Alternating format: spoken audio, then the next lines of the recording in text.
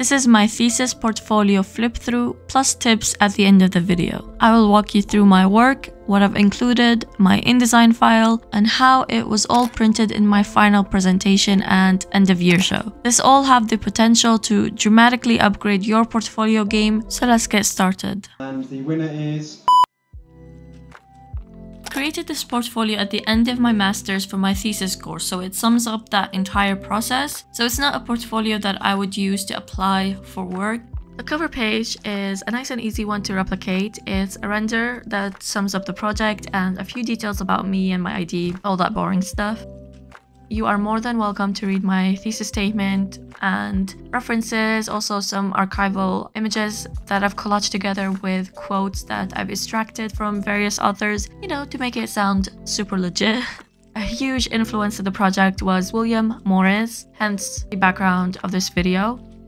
The first and the second were in the first semester, which was a case study and a site study. The case study was The Shelter of Roman Ruins by Peter Zumthor, and the second chapter, which was the site study, is a site study into Highgate.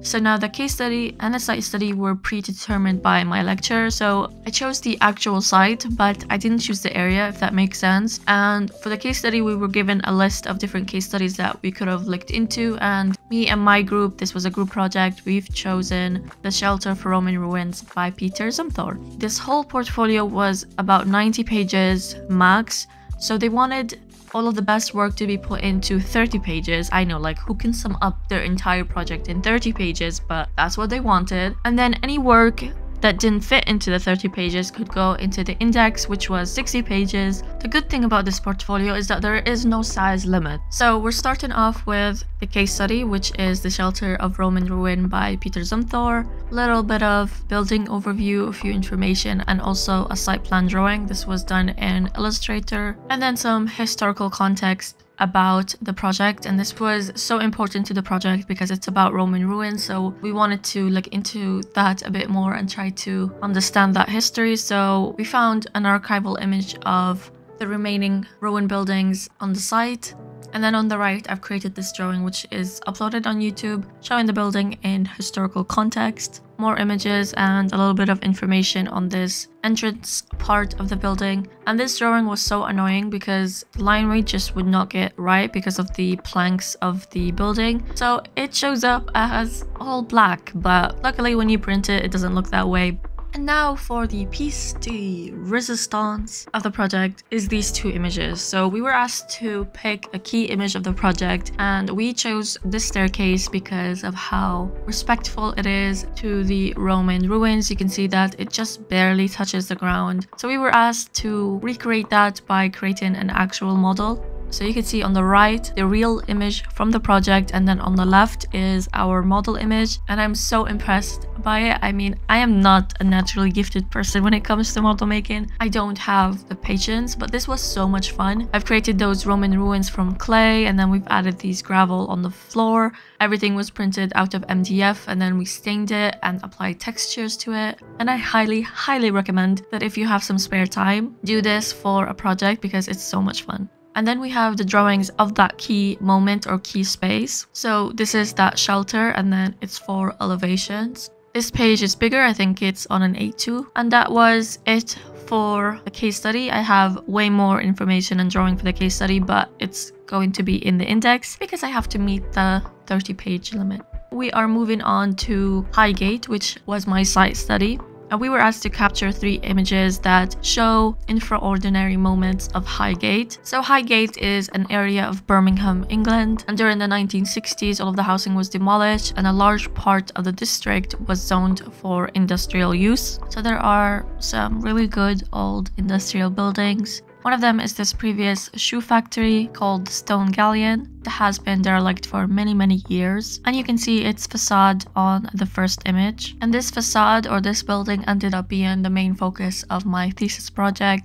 And then for the second key image, It's the back elevation of the building where you can see the remaining structure of an older building that was attached to the stone galleon but then was demolished. The third key image is another nearby industrial warehouse that's also been derelict and vandalized. The site plan of the building, where you can see the shape of it, it sits on a pretty important road of Highgate. The building now has been bought by a developer and they are redesigning it into apartments, very luxury apartments. So I wasn't able to go inside, unfortunately, but I found these plans on the planning application portal. And then I created these drawings exploring the ruined condition of the building. One is of that courtyard.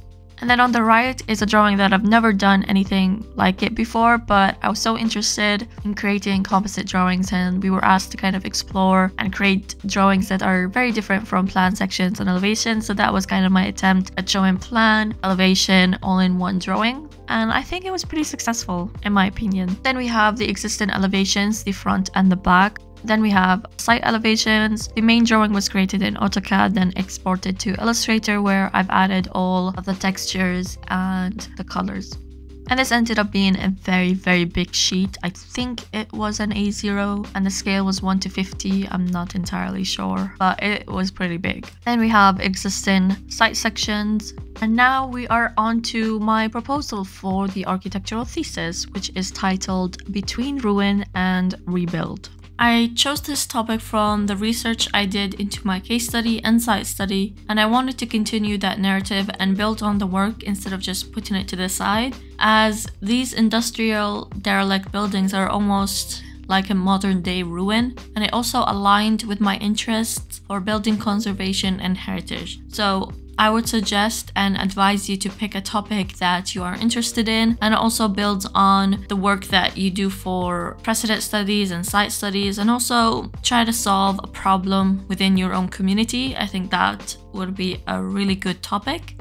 So following on the stone galleon shoe factory of Highgate, I wanted to also look at the urban decay of Highgate to see if this was worth pursuing as a thesis project, because the whole point was to explore extraordinary moments of Highgate. So it wouldn't make sense for me to pick a unique case of a derelict building and then say that this is pretty common for Highgate. Upon further research and this map, that there are a lot of derelict industrial buildings. So I've noticed that the majority of these buildings were on Bradford Street and extend outward to nearby areas.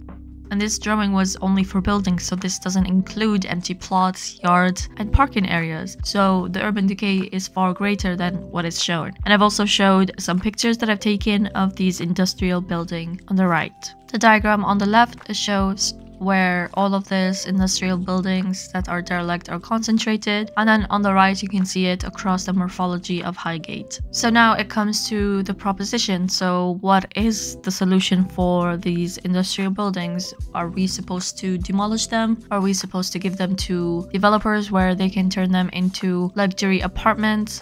I wanted to create a drawing of the real cost of demolition in terms of the total embodied carbon that it would generate. And then I've created these 4 diagrams kind of explaining the key aims of the project. My influences were this project by DVVT, which took a similar approach to my thesis project. And then on the right, again, is The Shelter of Roman Ruins by Peter Sumthorpe. Essentially, the program of the project will be ateliers and a community center for artists. And these ateliers are scattered throughout the building. They are easily adaptable over time, resulting in a project that is continually changing and adapting. Then I've created these lifespan drawings of the building, showing how the project would progress into various stages. So this could be across a few months or a few years. And this is showing all of the stages together and all of the little interventions that I've created within the building. So the first stage would be creating a maintenance office with accessible facilities and vertical access, so that person would work there and maintain the building, clean it, repair any damages. And then the second stage would be creating this link between the front facade of the building and the yard space at the back, and then creating activity spaces and a rooftop winter garden for the artists. Finally, partially inhabiting the building through ateliers.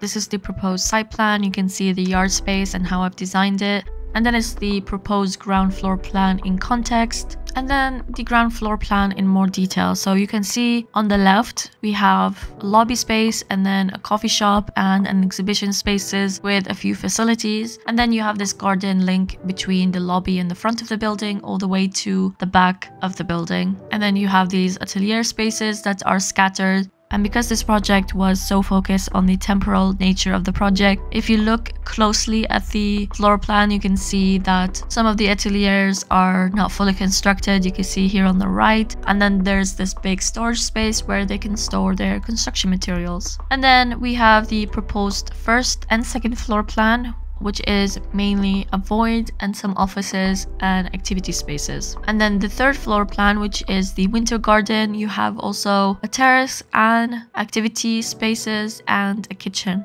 And then we have the roof plan and the proposed elevations.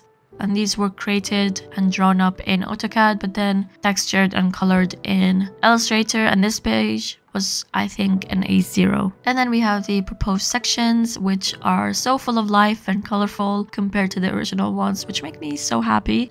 This is a view of the rear intervention and also an axonometric showing its construction. This is a view from the entrance through the courtyard. And then it's the exhibition space, the winter garden, and the process for creating these drawings are already on YouTube, so I'll have that linked in the cards. These are by far one of the prettiest and the richest renders I've ever created, so I was so happy with them. And then I created these axonometrics showing how the atelier might be used by different people. One, it could be used as a meeting space or a drawing studio or a textile room and also a workshop. So it's really a multifunctional space. In addition to our thesis, we also have a course called Negotiated Practice, which you are asked to create something that relates to your thesis. So I've decided to create a booklet that sums up the process of constructing these ateliers since it'll be self-built by the community. So I thought it'd be great to create a document summarizing the assembly and disassembly of these units. So we had to mention that document into our main thesis portfolio. So I've created this drawing, and then this is more research into the precedent for negotiated practice. So these are some projects that I looked at that have designed for assembly and disassembly. And it was also important to explain how your work for negotiated practice builds on your thesis work. Now we have my proposed facade model. I've seen loads of inspiration images on Pinterest, and even the precedent project by DVVT, they created a model like that, which had people and plants and birds, and it made it feel a lot more playful. So this was all done by hand. I've used MDF to cut out all of the pieces and then print out the textures. And then all of the wooden interventions were created by hand. The people were 3D printed people that I bought from Amazon. And then the trees I've created myself. The bird and the flowers were from a pack, I think, from Hobbycraft or something. This is another model I've created for a column and how it can be constructed. And then pictures of my atelier models, which is so crazy that I've done this by hand because I've never created, balsa wood models before. But it was super fun, and the clay part at the bottom represents rammed earth. And I thought that was such a creative way to use that. And now we are on to the index of the portfolio showing my development work. So this was an initial view of the winter gardens. This was way back, I think, at the start of my thesis.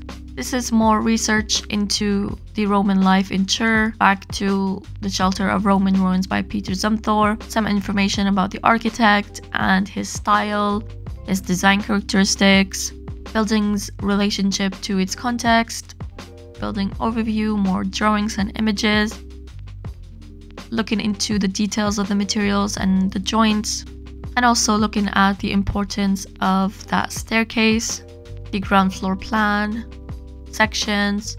This is the index for the research into Highgate, the nature of the industry, information about listed buildings, drawings showing the site in context, and also internal images of the stone galleon, which were so difficult to find, but I'm so thankful that I did because they've been really helpful. And then this was an initial facade model.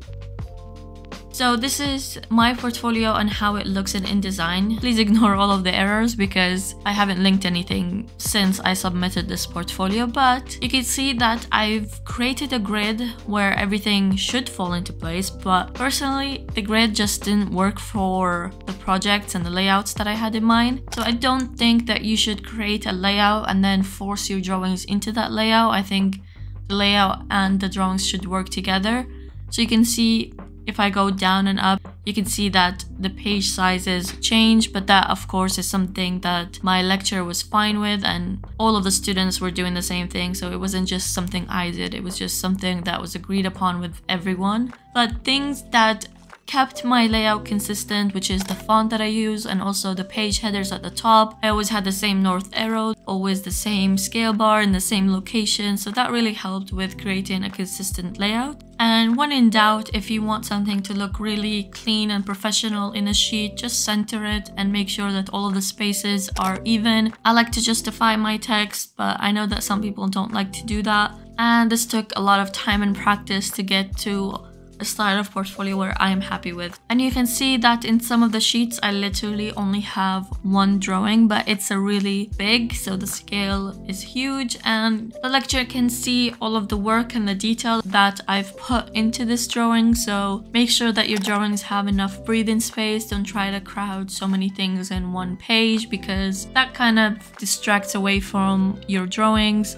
But for example, some sheets where it's a similar type of drawing, so I would group sections together, group elevations together. Whenever I'm designing a layout or I'm adding any images or drawings, I would kind of think, okay, what would this sheet be called if it had a title? So if it was called like Exploring the Ruined Nature of the Building, then I would only put drawings that speak about that. And another great tip that I have is when you are using InDesign, you can see that next to your sheets there are empty spaces, and if I scroll through that, it's kind of empty right now, but if I show you like a different or an older version of the portfolio, these would be filled with quotes and research and different drawings that I'm inspired by. And this is really great because you can keep all of the information all in the same file, and it makes your portfolio just seem well thought out, very thorough with the research and the drawings. And also something to consider is retaining the quality of your drawing. So anytime I'm adding a drawing to my InDesign, it's always the project file and not an exported JPEG. If I created this drawing in Photoshop, I will import the Photoshop file, and if I used Illustrator, I will import the Illustrator file. I don't recommend you creating a portfolio in Photoshop because it's just so difficult, and if you are constantly making things bigger and smaller, then you will lose the quality. And also, if you are updating any files, it will automatically update in InDesign. But if you do that in Photoshop or PowerPoint, it won't update. And I also wanted to show you guys how this work, all of it looked in my final panel. I'm super happy with it. This is my large model, which looks huge. I didn't print everything. I only printed out things that I thought were important to explain in my presentation. And then we also had an end of year show, and this is how I've refined the work. Because it's for an exhibition, they wanted certain images to be bigger. And the winner is Rasha Shruru.